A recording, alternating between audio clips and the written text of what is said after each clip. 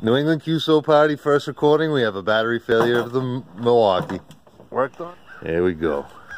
Right, 40 here it meters is, the Blue Ox.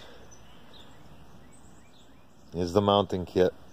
I'll get another one of another angle of the whole unit. But here we have the that's a 2-inch receiver with the high Sierra mount, and I just got it mounted. It's a 2-inch receiver. This was the $40 kit from well, I don't have my slippers, but this was the $40 kit, 500-pound rack from Harbor Freight, and that's the Hustler is up on the right, and this one on the left is the High Sierra.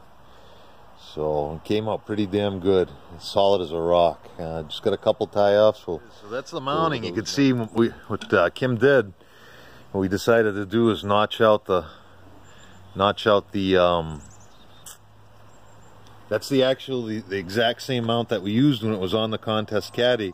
That was mounted up with the same 2 bolts up underneath into the subframe bumper that was underneath the plastic or the fiberglass part.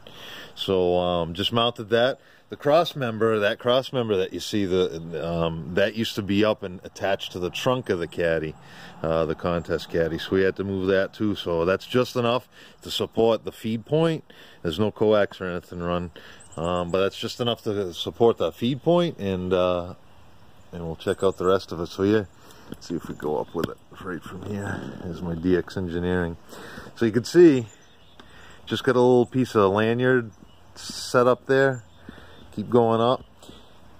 There's the 80-meter resonator, and it keeps going up. So we got the 2 of them. There's a contest caddy in the background. She's bare bones today, but you can see we got the big whip, and the it's pretty robust.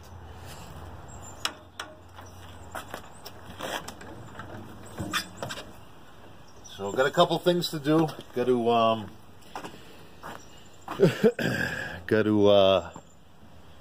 ground them. We're gonna put a ground strap between the 2 antennas and to the way the generator might be, riding in the back here. And then feed the 2 feed lines and the screwdriver controller.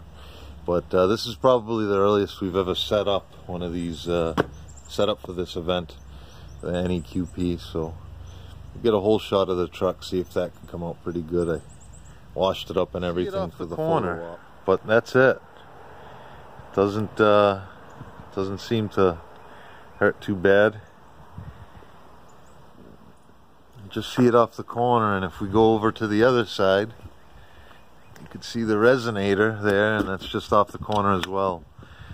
So I think we're in pretty good shape. It's the Blue Ox, replacing the contest caddy. The contest caddy's going to take a break this year. Going to see how this does. So far, so good. It looks it's a true barnstormer fashion setup, and we're going to have a good time. So that's the contest caddy. Contest caddy's sitting waiting. She's nice and clean too. No antennas on her. I just got the little VHF one. But here's the new one. You could see using some of that military mast to support the Hustler vertical. Kim did a fix for the bouncy spring. We got some birds cheering about the excellent job we did installing this today, or Kim did.